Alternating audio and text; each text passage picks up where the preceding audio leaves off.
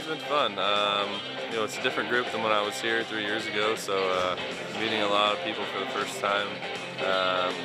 But it's a pretty good group. So. A lot has been made about this bullpen and how dominant it really could be. What are your expectations for this bullpen? Yeah, we got a lot of good arms. You know, just saying before to someone else that it's similar to when I was in Milwaukee last year. We had a good bullpen, and you know, we had got a lot of guys who could do a lot of different things. You know, we felt comfortable bringing anyone in at any time, and I kind of get that same feeling here with the arms we have. I mean, you've been with this organization a couple times. You kind of know how their past has been. Ownership's put a lot of pressure on winning now. How close do you feel this team is to being able to win right now?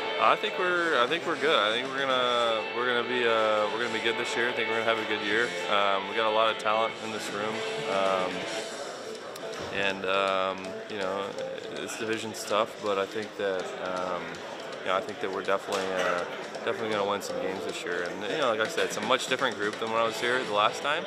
And this group seems more, you know, focused on winning. And you know, I just like the feel of the group so far. And then just final question for me, with the new rule, the 3-pitcher limit rule. I mean, what are your thoughts on that? I know you can face righties and lefties, but a lot of these lefty specialists might be in trouble. I mean, what are your thoughts on that rule? Yeah, I don't know.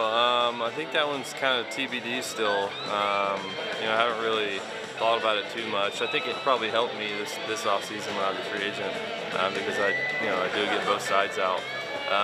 But I'm really not sure. Yeah, we'll have to see how that plays out for some of these guys. I know, you know, people are definitely probably going to be more focused on splits, and you know, that could hurt some people, I guess, if you don't get one side of the plate out. But we'll see what happens.